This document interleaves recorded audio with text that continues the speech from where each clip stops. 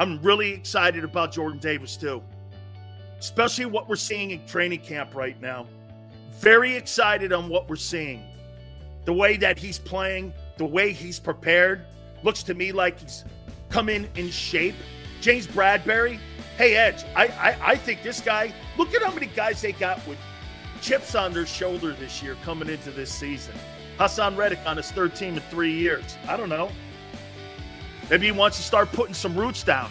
Bradbury, kicked to the curb by New Giant management. Didn't want to give him the money he wanted, okay? So he stays in the division. A.J. Brown is aggravated with the way that the Titans decided just to let him roll out of town and not give him the money that he thought he deserved.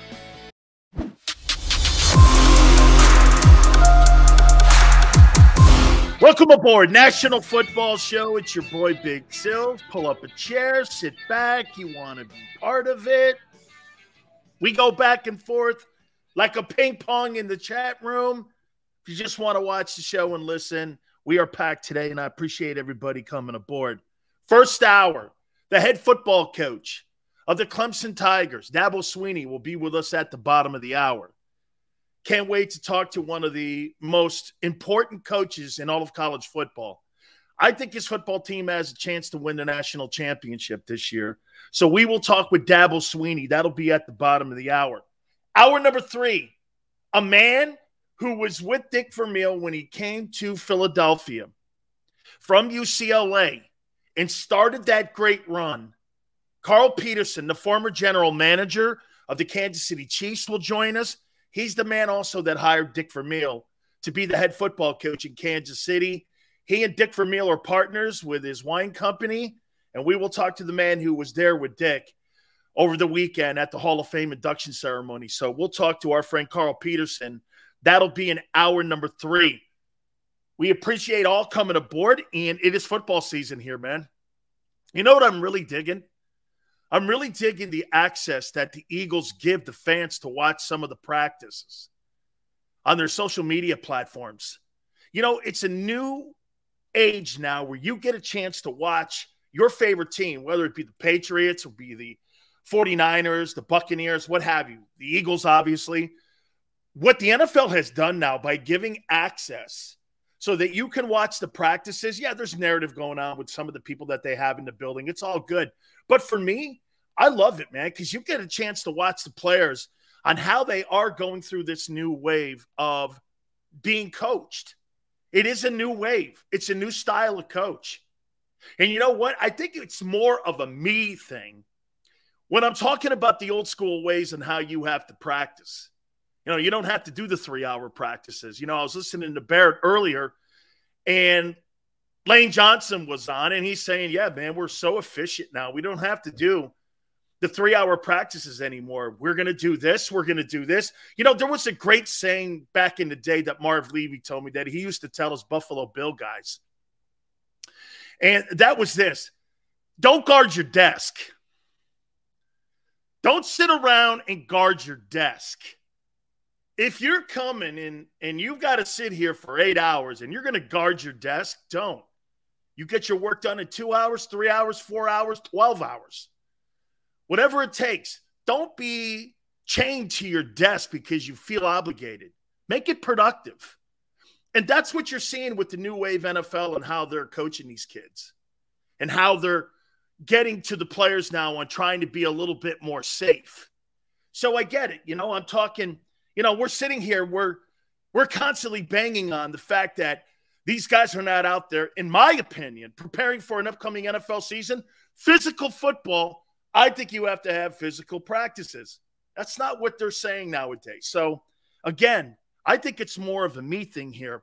Little bit of news. I heard Rob talking about Jason Kelce going in for a scope on his elbow. I've had a couple of those. You break your bursa sac, and you have bursa sacs in your elbow and in your knees, and those things are just nagging injuries. I don't think it's really anything to freak out about unless they find tendon issues in there with Kelce. And by the way, that's one of those positions you can't afford to lose. Your center is the quarterback of your offensive line.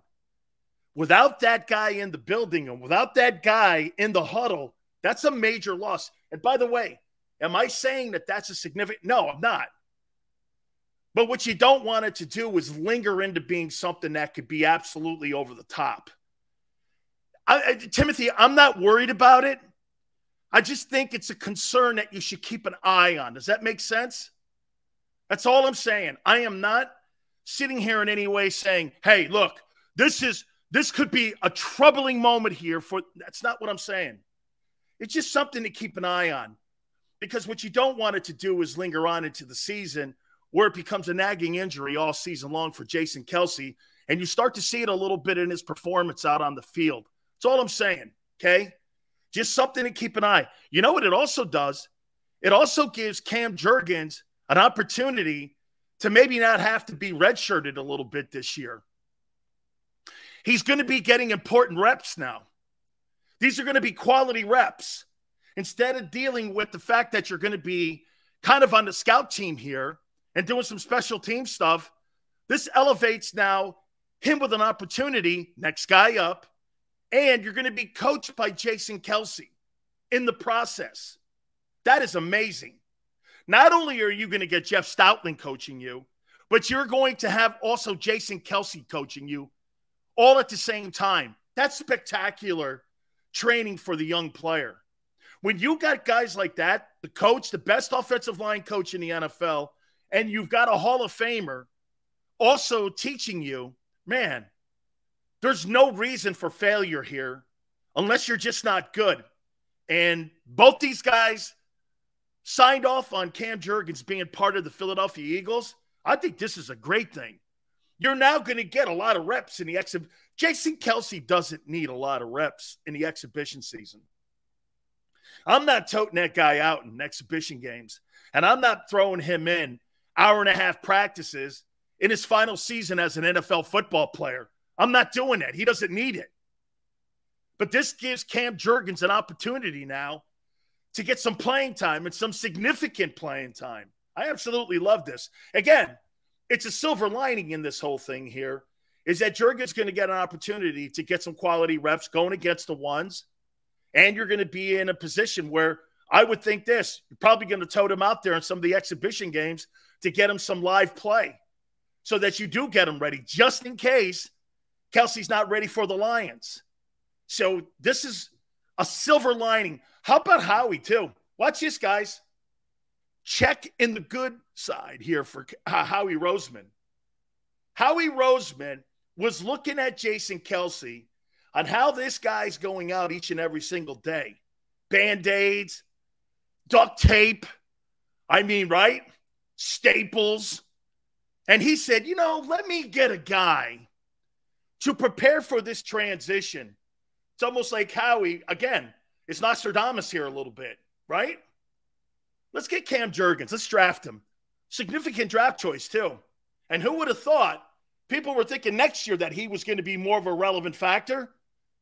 We're talking about a guy right now that is going to be possibly relevant in the first quarter pull of the season, the first 4 games. So I'm all over that, man.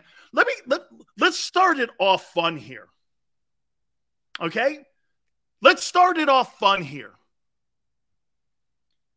What new Philadelphia Eagle are you most excited to see play in 2022? Of all the new players, A.J. Brown, Hassan Reddick, James Bradbury, Kyzir White. By the way, got to give it to Kyzir White. Thank you so much, dude. That was awesome. Retweeting our post from JAKIB. I think this guy's had the best camp of any player in Eagle camp, and I think this guy's going to have a special season this year for the Eagles. He retweeted it, and we so appreciate it. Thank you very much. I talked to Tom Telesco about him. They really like the kid, man. And, how he got – sometimes players, they just fall through the gaps here. And here he is, a Philadelphia Eagle. He's playing with an attitude. I told Tom Telesco that. Guy's been quiet. Guy hasn't said anything. And all he's done is he's gone out and played his ass off. He's gone out and really performed during training camp. And what I love the most about it is I'm not hearing anything about that player. All I'm hearing is that this guy wants to go out and play some ball this year. and he wants to be an every down linebacker, and I really like the kid. So he's somebody that I'm looking at too. There are so many new football players that are on this team that are going to make significant impacts. I mean, if you had to pick, okay, I see Jordan Davis. Boy, I'll tell you something. I'm really excited about Jordan Davis too, especially what we're seeing in training camp right now. Very excited on what we're seeing. The way that he's playing, the way he's prepared, looks to me like he's come in shape. James Bradbury, hey, Edge, I think this guy, look at how many guys they got with chips on their shoulder this year coming into this season. Hassan Reddick on his third team in 3 years. I don't know. Maybe he wants to start putting some roots down. Bradbury, kicked to the curb by New Giant management. Didn't want to give him the money he wanted, okay? So he stays in the division. A.J. Brown is aggravated with the way that the Titans decided just to let him roll out of town and not give him the money that he thought he deserved.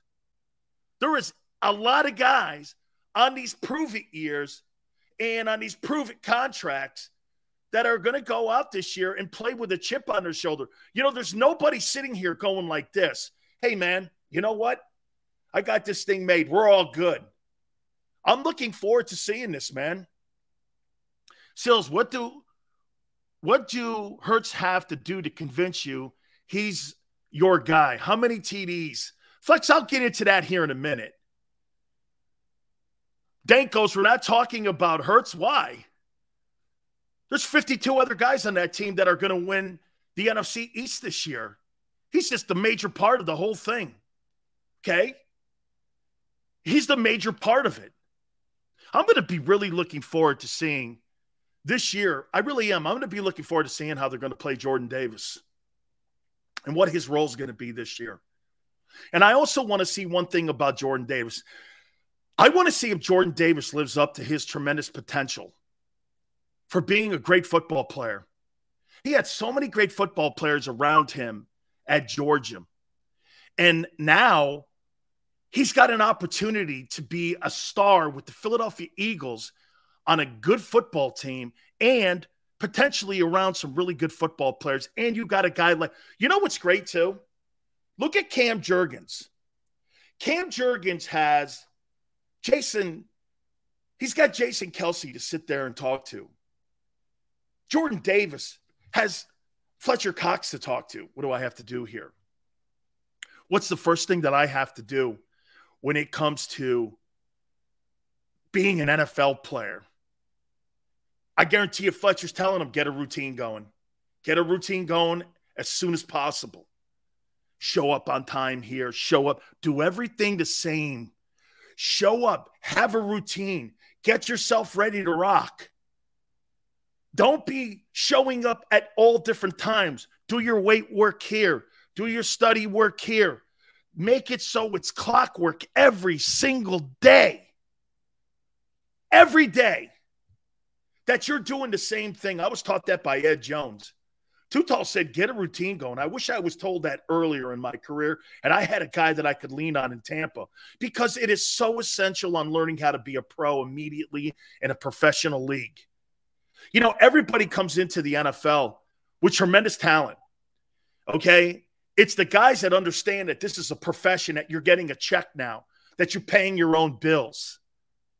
Okay, you're not on scholarship any longer. I'm really looking forward to seeing him play this year and how they're going to play him and what his impact can be. By the end of the, you know, I thought Nakobe Dean was going to have an impact on his football team. I'm not so sure of it right now. I think his learning curve is going to be a little bit slower than what we're seeing with Jordan Davis. I think Jordan Davis is going to make more of an impact, and I think they're really looking forward to having him part of that three-man rotation for the upcoming 2022 season. So I'm looking forward to that. And again, don't be down on Nakobe Dean yet. In 3 years, if we look back and Nakobe Dean's not the player that we were hoping, we'll know then. You traditionally need 3 years before you can find out whether or not you think a player is good or not. You just can't make an assessment in the first year. Jerry Rice didn't have really a great first year when he was in San Francisco. And all of a sudden, everything just took off for him because he started understanding what it was about to be a pro. So, I mean, there are so many great positives this year. Philly Eagle 843. Did you see A.J. Brown presser where he says that Slay is a top 5 corner? You know, that's great. That's great teammate support. Edge. Nobody's hitting anybody. Nobody's hitting anybody. I love the support. I'm not gonna downplay the support. Great. Awesome. Glad to hear it. I'm glad to hear A.J. Brown talking about his teammates. The more that you get talking players about each other, it's a great thing. It forms a bond. I'm not going to sit here and go, Darius Slay's a top 5 corner when you're not hitting or tackling. How difficult is that to say when you're playing touch football? Come on, man. Back up on the brakes a little bit here. Pump the brakes a tad bit. Before you start barking on who's great and who's not, let's hit somebody first. Let's get into Friday's game against the Jets before we start talking about top 5 corners. Okay? And by the way, I'm not aiming that at you. And I'm glad A.J. Brown is saying that stuff. That's a good thing. But when you're not tackling and you're not hitting anybody, how can you make that assessment? You don't know that, man. And by the way, that goes across all camps. Guys trying to tell me, well, this guy really looks good in camp. Well, you know what? By the way, Gary Cobb said yesterday, Jalen Hurts, in his opinion, he's been struggling. Some of the other people that you're hearing saying that Hurts is looking great. Okay. We'll find out in September here. We will find out in September. That's why I'm not down on Reagor yet. Flex, the reason you're down on Jalen Reagor, it's not because of what he's doing now. It's because of the lack of production on Sundays. I'm not down on anything Jalen Reagor's doing right now in training camp. I'm down on Jalen Reagor because Jalen Reagor hasn't produced on Sundays. We could sit here and talk about Jalen Reagor all you want. It means nothing until we get to the opening week against the Lions. That's even if he's on the team. I have I'm Switzerland right now on actually most of the guys. Let's see it in combat. Edge, I love TJ Edwards too. I think he's going to play this year with a massive chip on his shoulder. Tanner, appreciate it. Please, everybody, hit the like button. Thank you so much.